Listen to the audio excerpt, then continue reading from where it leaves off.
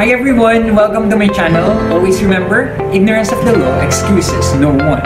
This is Legally Engineer. Alright, Attorney Uy, under 1236, diniscuss natin dyan sino-sino ba yung mga tao, yung person na entitled to pay to the creditor, yung magbabayad dun sa creditor. Or authorized to pay. Authorized to pay the debt to the creditor. Now, under Article 1240, yung reverse naman, the person to whom payment shall be made. So, under Article 1240, ano ba sabi? Payment shall be made to the person in whose favor the obligation has been constituted or his successor in interest or any person authorized to receive it. So, take note of the following persons. Sino ba dito yung pwedeng creditor? Huwag kang basta bayad ng bayad. Or yung persons to whom payment shall be made. So payment shall be made to first, the creditor or obligee, the person in whose favor obligation has been constituted, obviously. Yes. Second, his successor in interest, like an heir or assignee nung original creditor or obligee natin. And then third, any person authorized to receive it. And the creditor referred to must be the creditor at the time the payment is to be made. Yan. Not at the constitution of the obligation. Kasi pwede magbago yan. Hence, if a person is subrogated to the right of the creditor, payment should be made to the new creditor. Makikita natin later on kung ano yung value ng provision na yun. Example, si debtor, may utang siya kay creditor na let's say 1,000 pesos. No? And in this case, si debtor must pay to whom? So the debtor must pay to the creditor or any person authorized by the creditor, or in case of his death, his heirs or any person authorized by law. Payment to any other person is not valid except as provided in Article 1241, Paragraph 2. Ano bang putahin nga natin 1241, Paragraph 2, Attorney Uy? So, ang sabi sa 1241, Paragraph 2, payment made to a third person shall be valid insofar as it has redounded to the benefit of the creditor. So, pupunta natin yan a little later. Pero ang malinaw lang doon, entitled lang siya. So, ang sinasabi lang dito, yung payment to any other person is not valid except if the payment has redounded to his benefit. Okay. So, I have two questions, Attorney. First, in the event that the creditor dies, may outstanding obligation, may utang kay creditor, namatay si creditor, extinguish ba yung obligation doon? Kasi may nabanggit kaninang death doon sa extinguishment of obligation. Si creditor namatay, extinguish ba yung utang niya? Yung utang sa kanya? Yung mga pautang niya? O namatay na rin ba? Pag namatay ba yung creditor? Namatay na rin ba yung mga pautang niya? The answer is no. No. Sinong kukuha ngayon? Sinong magre-receive nun? Pwedeng yung guardian, pwedeng yung executor or administrator of the estate of the deceased, and assignee or liquidator of partnership or corporation, as well as any other person who may be authorized to do so by law. So take note hindi porket namatay na yung creditor nyo, magsasaya kayo. Sorry. Walang ganun, walang ganun. And yung second question ko guys, what if nagkaroon ng payment by mistake, pero si debtor naman, he acted in good faith? Can you consider, can that be excusable, Attorney? The good faith on the part of the debtor in paying to the wrong party is not an excuse. Take note, hindi mo pwedeng sabihin na good faith naman ako Kala ko siya yung creditor, sa kanya ako nagbayad. Yung pala na-scam ka na, nabudol-budol ka pa. So, hindi, ibig sabihin lang, you have to be very vigilant and keen on paying to the right person. Kung kanino lang kayo, hanggat maaari, kung kanino lang kayo may utang, doon lang kayo magbayad. Halimbawa, ito, Attorney. Halimbawa, may utang ka sa akin. Ikaw ang debtor, ako ang creditor. Then here comes si Stranger S, lumapit sa iyo. Sabi niya sa iyo, Attorney Uy, pinapakolekt po sa akin ni Attorney Maralit yung utang niya daw pong 10,000. Ikaw naman in good faith, binayaran mo itong si stranger S. Pero hindi ako ganon sa totoo, buhay. Kunwari lang, Oo, kunwari lang. kunyari. Nagbayad Oo, ka nga. oo. Nagbayad ka nga. Here comes Attorney Marali. Pumunta ko sa'yo. Attorney, uy, yung utang mo sa akin 10,000. Aba naman, pinakolekta mo na ha. Sino? Sino na malekta? Yung si third person. Aba, hindi ko kilala yun. Sino yun? Paano pagka ganon? Anong mangyayari? Attorney, uy, anong mangyayari? So, would your obligation to pay me 10,000 pesos be extinguished kasi you're claiming that you paid the third person in good faith? So, hindi. It will not be extinguished yung obligation to pay. So, therefore, ang sagot ay, ang effect pala nun, I will still be bound to pay yung kautangan ko kay Attorney Maradin kahit nagbayad ako dun sa stranger. So, my recourse now is to go after dun sa stranger, sa third person. Criminal case. Oo. Nabudol-budol ka na. So, normally dyan, si attorney, ano ba dapat ginawa niya? Magtanong muna, may SPA ka ba? May special power of attorney ka ba? Are you kaya an agent? you talk to Attorney Maradin. Totoo ba? Totoo ba? Talaga ba? Oo. Talaga ba dito ka nagpapakulala? Yan. So, take note of that. No? Kailangan yan kasi marami ngayong manloloko, scammers. Okay? So, yes. So, that's it. Yes. So, let's now proceed to Article 1241. Payment to a person who is incapacitated to administer his property shall be valid if he has kept the thing delivered or insofar as the payment has been beneficial to him. Payment made to a third person shall also be valid insofar as it has redounded to the benefit of the creditor. Such benefit to the creditor need not be proved in the following cases. First, if after the payment, the third person acquires the creditor's rights. Second, if the creditor ratifies the payment to the third person. Third, if by the creditor's conduct, the debtor has been led to believe that the third person had authority to receive payment. So, Article 1241 basically talks about the effect of payment to an incapacitated person and the effect of payment to a third person. Yeah. So, yung first paragraph, it talks about the effect of payment to an incapacitated person, meaning the creditor is an incapacitated person. At yung second paragraph, it talks about payment to a third person who is not the creditor. So, isa-isay natin. Doon muna tayo sa payment sa incapacitated person. So, payment to a person who is incapacitated to administer or manage his property generally is not valid. Okay, hindi valid. Incapacitated nagbayad ka eh, di ba?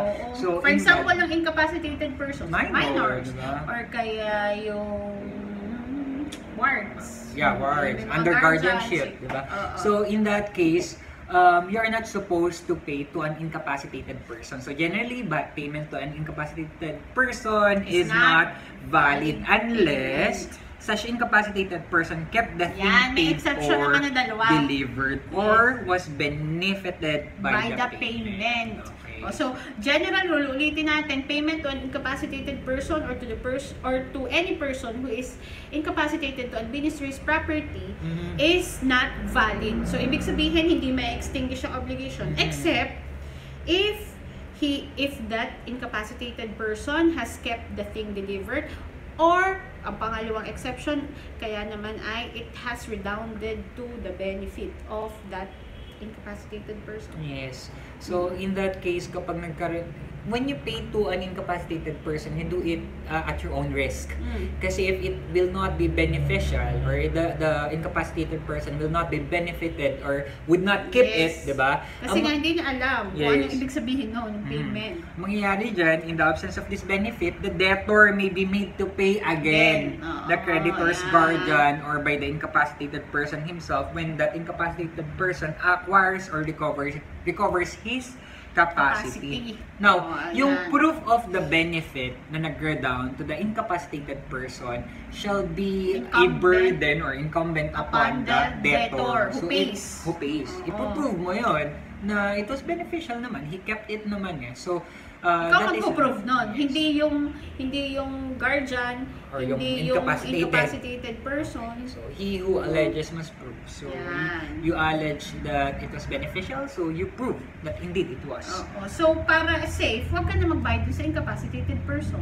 General rule yun, guys. Huwag kayo magbayad sa incapacitated. Yes. So, for example, si debtor, nag-deliver siya ng, let's say, 1,000 pesos to C. And si C turns out to be a minor under guardianship in payment of a debt. However, si creditor, C, an incapacitated minor, loses 700 pesos of the money in gambling or due to negligence or ignorance. Di ba, nawala ni minor, nagbayad ka ng 1,000 kay minor, naiwala naman ni minor yung 700 pesos. So, in this case, ano mangyayari? In this case, the payment should be considered as made only to the extent of 300. Kasi 300 lang yung naiwan niya. Naging beneficial sa kanya. He kept it. So, in that case, si debtor would still be liable to pay 700 pesos. Sayang naman. Well, on the other hand, if the creditor kept the money paid or spent it for purposes useful to him naman, the payment should be valid. Pinambaon. So, the payment should be valid. But take note that D should prove that it was kept, it was beneficial to the minor. Okay. So, nangyayari kasi sa akin din yan. Halimbawa ganito, minsan sa mga pamapamangkin mo na utang-utang ka, di ba? So, minsan nga, mas mayaman pa yung mga pamangkin ko dati kasi marami silang savings. So, dati pag nauubusan ako, nakakahiram ako sa pamangkin ko. So, ganun pala yung mangyayari doon. Kung halimbawa, incapacitated yun, di ba? So, kung halimbawa, nagbayad ako din sa pamangkin ko, tapos ng utang, tapos nagamit niya 15 years old pa lang yung pamangkin ko, nagamit niya sa, let's say, gambling, or naiwala na kasi bata So, in that case, I'm still liable to pay. Kung magkano yung naiwala ng bata ko. Unless I can prove na hindi naman nawala, or it was beneficial naman sa kanya. Okay? So, doon naman tayo sa pangalawa. Under 1241. Second paragraph, yes, dito naman may payment, but the payment is made to a third person. Nasabi dyan, payment to a third person or a wrong party is not valid except insofar as it has redounded to the benefit of the creditor. Is that presumed? Hindi. Kagaya din ng una. That the creditor was benefited by the payment made by the debtor to a third person is not presumed and must therefore be satisfactorily established by the person interested in proving this fact. In the absence of such proof, the payment thereof in error and in good faith will not deprive the creditor of his right to demand the payment. Notice guys na under Article 1241, in both instances, it's incumbent upon the debtor who paid to satisfactorily prove that it has been beneficial to the incapacitated person or it has redounded to the benefit of the creditor. But there are exceptions to this general rule. And what are the exceptions? So may exception naman. Hindi na kailangang i-prove. Yung hindi na kailangang i-prove kapag in case of subrogation of the payer in the creditor's rights, ratification by the creditor, and stopel on the part of the creditor. Because in such cases, Attorney Uy, the benefit of the creditor is to be presumed sa cases na yan. Although through estoppel, an admission or representation is rendered conclusive upon the person making it and cannot be denied or disproved against the person relying thereon. So, the reason why the burden of proving is dispensed with is because of the doctrine of estoppel in this case. So, nag-work ang doctrine of estoppel. Correct. So, let's have an example. The debtor is indebted to the creditor in the amount of 1,000 pesos. On the date of the maturity of the obligation, payment was made by the debtor to a third person. In this case, the debtor is still liable to the creditor. If the third person delivered 700 pesos to the creditor, the payment by D or the debtor is valid only to the extent of 700 pesos. Kasi yan lang yung naging beneficial kay creditor. But the debtor must prove the delivery of the money to the creditor. Absolute rule ba yan, Attorney Uy, or may exception? Yan. Ang exception dyan is if the third person acquired the creditor's right against the debtor, or if the creditor ratified or subsequently consented to the payment to the third person, or if before payment the debtor has been led to believe by the creditor's conduct or fault that the third person had authority to receive the payment, even if the third person had in fact no such authority. So let's simplify. Simplify natin. So ang sinasabi lang dyan is that the obligation of the debtor to pay to the creditor, even if he has paid it to a third person, yung obligation niya to pay will be extinguished if it can be shown that yung such payment has been beneficial to the creditor. However, there are instances wherein that burden of proof is dispensed with kapag yung una, may subrogation of the third person in the creditor's right. So, If yung the una is subrogation of the payer in the creditor's rights. Halimbawa, di ba nagbayad si debtor kay third person T. However, if subsequently si creditor ni debtor ay naging debtor ni T. Yan. So, parang ang nangyari, yes, nagbayad nga si debtor kay third person T, pero subsequent naman to that kasi is nagkaroon din ng agreement si creditor at saka si third person wherein nagkaroon ng utang itong si creditor kay third person. So in short, para bang na-subrogate lang yung rights yung rights ni creditor from the debtor, na-subrogate papunta kay third person to the original creditor. Yun. So parang palit lang. Oo. Kung ano yung ibabayad ko supposedly kay creditor C, ibinayad ko na lang kay third person T. Para hindi na si creditor ang magbayad kay third person. Subrogation yung nangyari ito. Okay? Gets natin yan. Okay. Diba? Pangalawa, yung ratification. Paano ba nangyayari nagkakaroon ng ratification? Halimbawa, okay, creditor si Attorney Oy. Ako yung debtor. May third person. Nagbayad ako kay third person. Sinabi ko ngayon kay Attorney Oy. Attorney Oy, nagbayad ako kay third person. Sabi ko naman, sige. Nag-consent. Oo. Consent. Ratified. Okay. Ratified. That's ratification. That's ratification. Though, ibig sabihin lang ng ratification, at the time na nagbayad ako kay third person, wala siyang knowledge. Walang knowledge. Walang consent. But thereafter, he consented na. Nag-consent. So, hindi mo pwedeng itanggi yan, i-ratify mo correct. And yung last then is yung estoppel. Estoppel on the part of the creditor. For example naman nito, yung third person is the agent.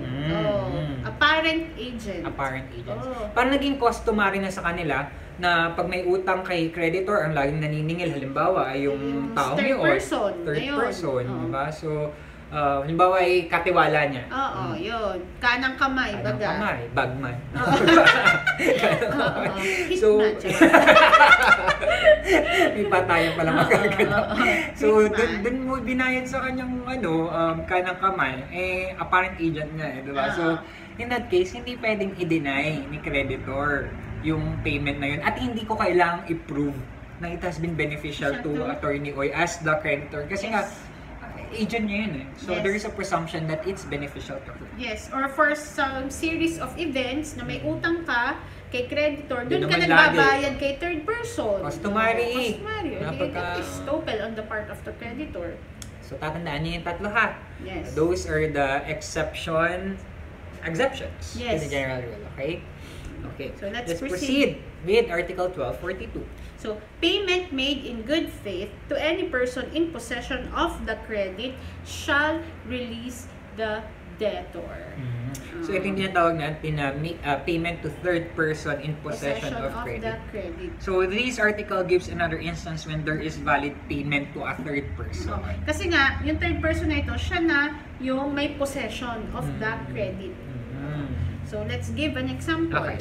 So, for example, si debtor D is indebted to the creditor C in the amount of, let's say, 1,000 pesos, which indebtedness is evidenced by a promissory note signed by debtor in favor of the creditor. However, si creditor, he lost the promissory note, which was later found by a third person T.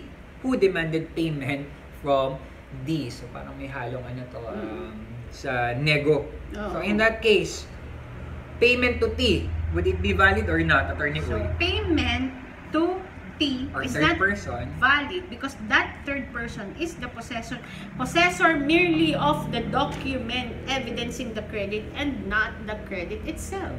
Take note of that. May difference. Nakita lang naman niya yung yung promissory note. Pwede nang kinuha pa niya. Oo, pwedeng ninakaw pa nga niya, di ba?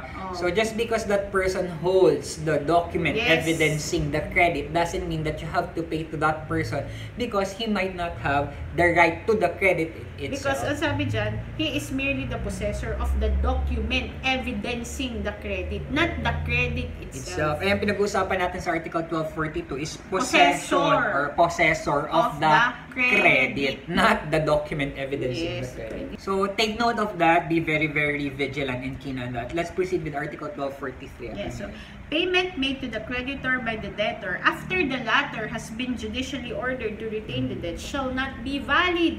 O ito, invalid payment. Kailan may invalid payment? When payment to creditor not valid. O ito na, di ba general rule, kapag nagbayad ka dun sa pinagkakautangan mo sa creditor mo, bakit naging invalid? Nangyayari palang invalid pa rin. At isang example ang 1243. Ano yan, Attorney Uy? Okay, siguro para mas maintindihan natin yung article na yan, let's just give an example. For example, si D, debtor, owes the creditor C the amount of 1,000 pesos. E, in turn, owes the debtor D 1,000 pesos. Now, in an action by the creditor against D, si E, upon petition of the creditor C, may be ordered by the court not to pay D and instead to retain the debt in the meantime. In this case, the debt of E is said to be garnished or is subjected to payment to C. So, in short, may court order kasi dito. Kung halimbawa may pagkakautang ako kay Attorney Uy, willing to pay ako kay Attorney Uy. However, si Attorney Uy ay nasa sangkot sa isang kaso. May pending case. Siya ay may pagkakautang sa isang creditor. Halimbawa, kay creditor, okay? Creditor. So in that case, kahit na magbayad ako kay Attorney Uy, ng pagkakautang ko sa kanya, kung prior to payment, naka-receive ako ng order from the court. Kasi sinasabi ng court na Uy, Attorney Bendrick Maralit, yung utang mo kay Attorney Uy, i-hold mo muna for the meantime kasi may current dispute yan with a creditor C. Kasi si court, pwedeng depende pa kasi, yung outcome kasi ng pagbabayad ng Attorney Bendrick, pwedeng manalo, for example, manalo si creditor, yung creditor ko, halimbawa siya yung manalo sa case, pwedeng i-garnish niya yung pagkakautang sa akin ni Attorney Maralit. Di ba naalala niyo yan? That's one of the remedies na meron ng creditor kapag hindi property of the debtor. So, part of that yon. So, kapag ako ay nasabihan na ng court na i-hold ko for the meantime and yet nagbayad pa rin ako sa kanya, ay invalid yung payment na yun. Okay? Huwag yung kalabanin ng court. Yes. May sinabi dyan, judicial order judicially ordered to retain the debt. Okay? So let's proceed to Article 1244. The debtor of a thing cannot compel the creditor to receive a different one, although the latter may be of the same value as or more valuable than which is due. In obligations to do or not to do an act or forbearance cannot be substituted by another act or forbearance against the obligee's will. So, simple lang ang sinasabi ng Article 1244, the very prestation due must be complied with. And dalawang paragraphs yan. The first paragraph pertains to real obligation, which is to deliver a specific thing. And a thing different from that due cannot be offered or demanded against the will of the creditor or debtor, as the case may be. Kahit tama sinabi dyan na more valuable than the thing due, as long as it is against the will of the debtor, cannot be substituted. Yung second paragraph naman, it has something to do with the personal positive and negative obligations. So the act to be performed or the act prohibited cannot be substituted against the obliged. So pwede i-substitute with the Consent. Consent. Kapag may consent. Napag-usapan naman. So, for example, Attorney Uy. So, the debtor obliged himself to deliver to the creditor specific horse. The debtor cannot require the creditor to accept another horse, although it commands a higher price. Neither can the creditor require the debtor to deliver another horse belonging to the debtor, although it can be sold only at much lower price.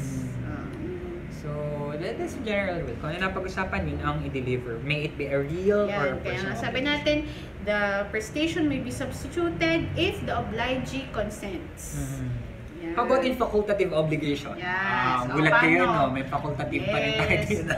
So, in facultative obligations, the debtor is given the right to render another prestation in substitution. So, this article... That is the essence of facultative obligation, substitution. In Article 1244 will not also apply in case of waiver by the creditor or substitution is allowed by stipulation with, of course, the consent of the creditor. Okay, let's proceed with Article 1245. Yeah, this is important. Dation in payment. Dacion in pago. Whereby property is alienated to the creditor in satisfaction of a debt in money shall be governed by the law of sales. Meron kayo noon, law of sales? So there are special forms of payment kasi there are 4 special forms of payment. At ang unang nabanggit dito yung sa Article 1245, yung dation in payment. Pangalawang special form of payment, application of payments in Article 1253. Pantatlo, payment by session, Article 1255. And yung pang-apat, tender of payment and consignation, Article 1256 to 61. Alright. So, isa-isay natin, nandun muna tayo sa dation in payment and let's cross the bridge when we get to the other special forms of payment.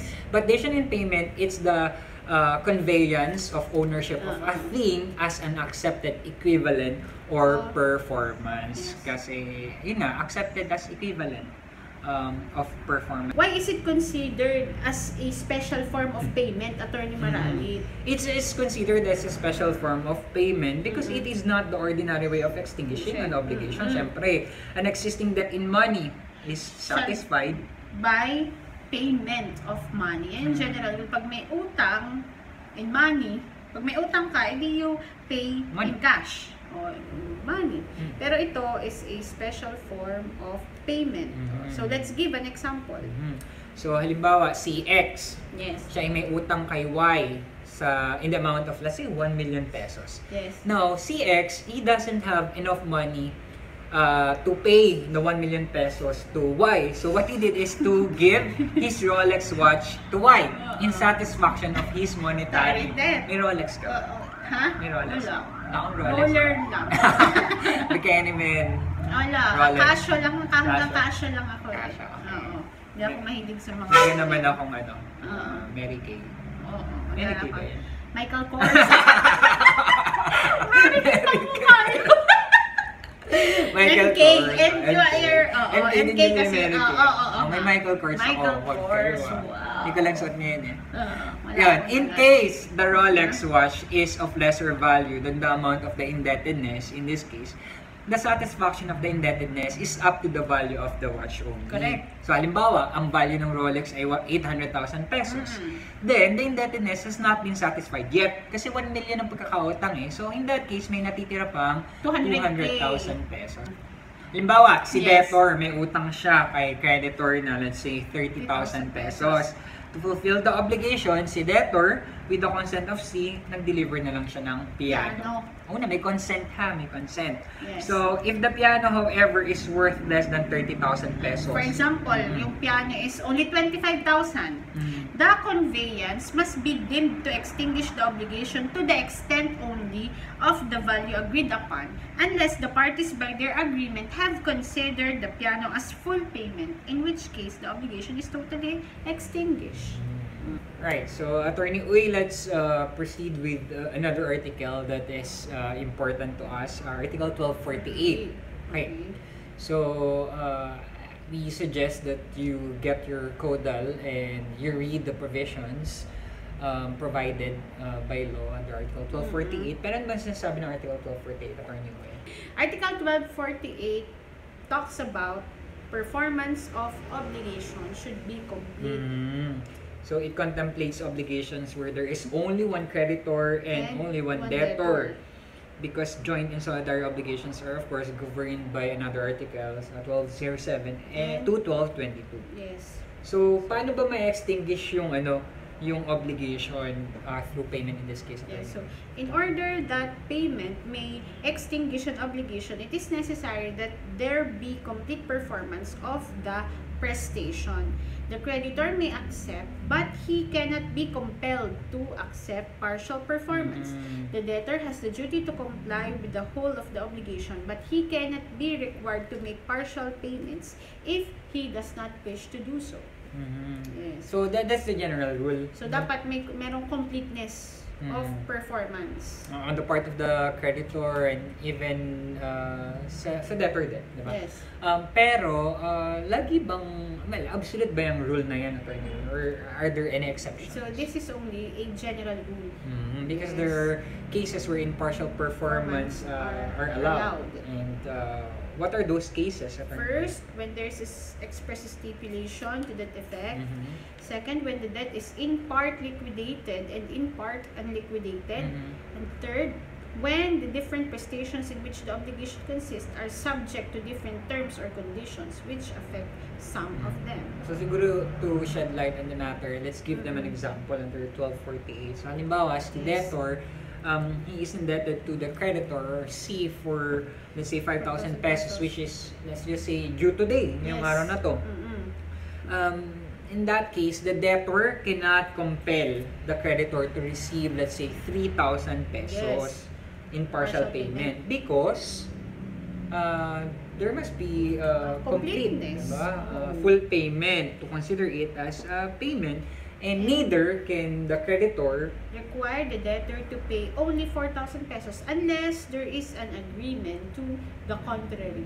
So yun yung unang sinasabi. Pero kung sila na may nagkakasundo na yung pwedeng partial performance, edi pwede.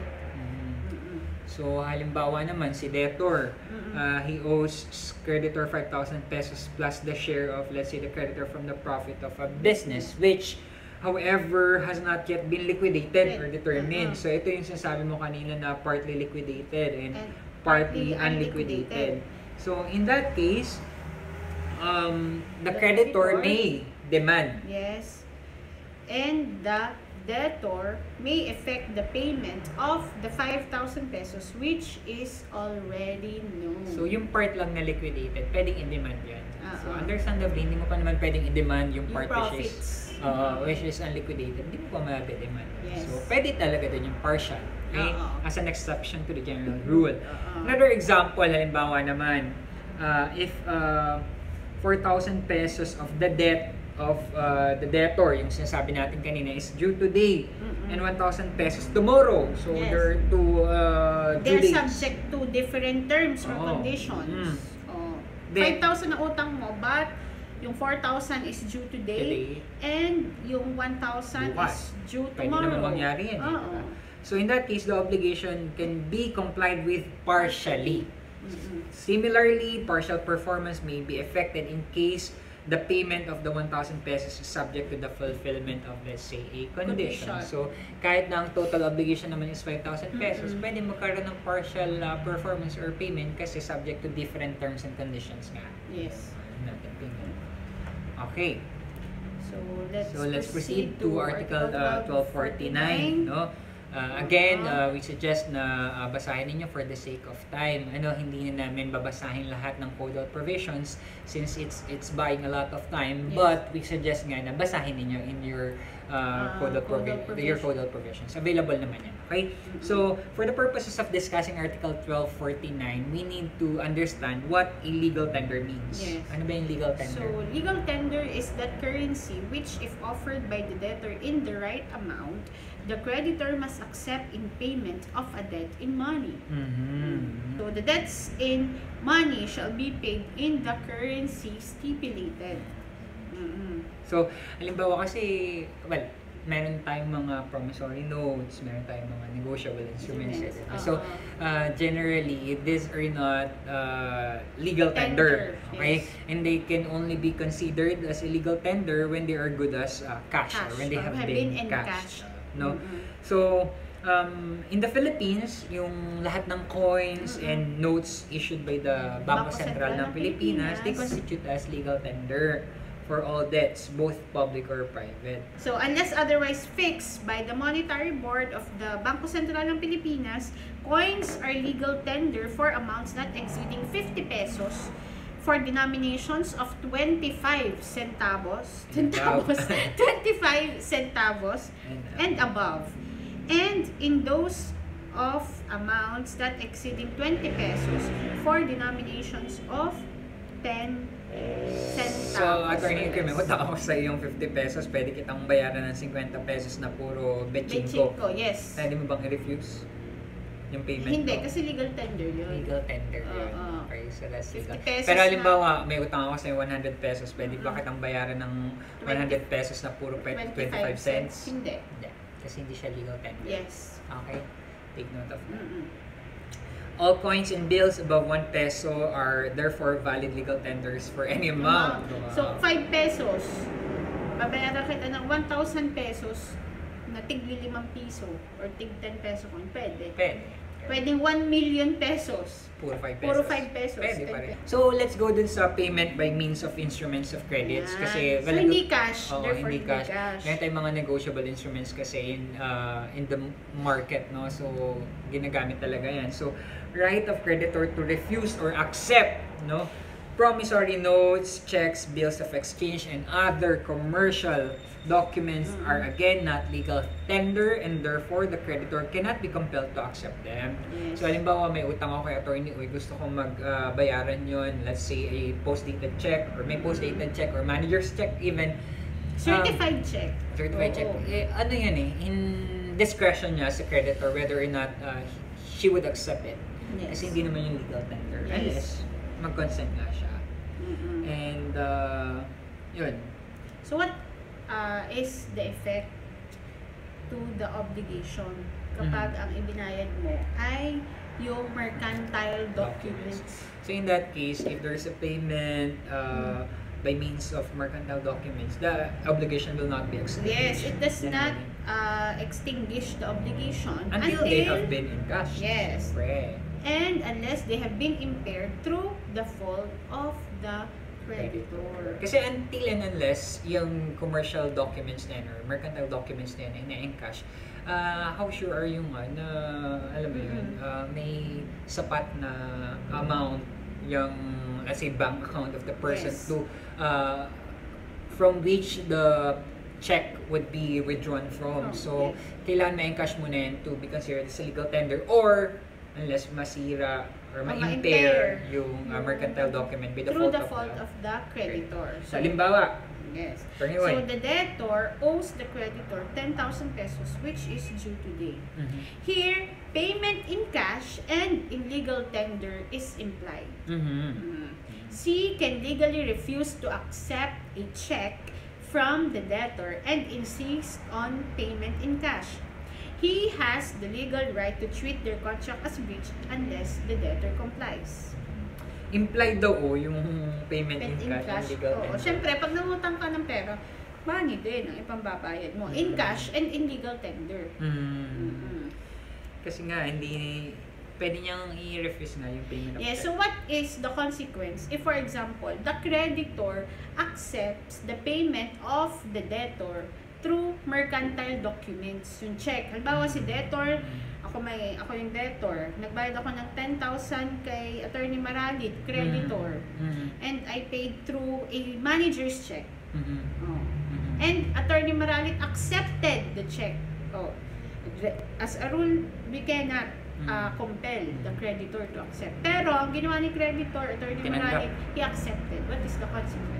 Well, again, in that case, there is no payment yet until the check has been cashed or when through his fault it has been impaired, as when he has delayed in presenting the check for payment for an unreasonable length of time and the check has lost its value by reason of the insolvency of the bank. So, for example, so Attorney Maralit accepted the check that I paid, 10,000 pesos. So, ang sabi dyan, the acceptance of the creditor, Attorney Maralit, of the check does not necessarily extinguish the obligation. Unless, in-encash niya yung cheque. Napunta siya sa, for example, sa isang bangko, in-encash siya yung 10,000 pesos. Then, from that time, dun pa lang mapuproduce yung effect of payment, which is to extinguish the obligation. O kaya naman, I gave him the check, and he accepted the check. Ang ginawa naman niya, so, for example, 6 months lang yung clearing. 1 year, nung nagbayad ako sa kanya, after 1 year pa niya, pina-encash yung cheque. So, ibig sabihin, parang nawala na yung value. The check has already lost its value. Because, stale check. Tumalbog na. So, in that case, si Attorney Maralit na ang may fault doon, or the check has been impaired through the fault of the creditor, Attorney Maralit. In that case, ang mangyayari, may valid payment na. Kasi take note guys, napapasok dito yung sa concept natin sa nego, no? So again, hindi nga siya valid tender, pero once tinanggap mo yan, you have to present it to the drawing bank within 6 months. Kasi mag-stale yung sasabi na attorney Oy kanina. Kapag yan present mo beyond that, at wala na palang laman, insolvent na yung nag-issue sa iyo niyan, eh kasalanan mo na yan. Kasi you must exercise diligence in presenting it to the bank. And in that case, kahit hindi ka nakakollect doon, consider this a valid payment yun because it was impaired through the fault of the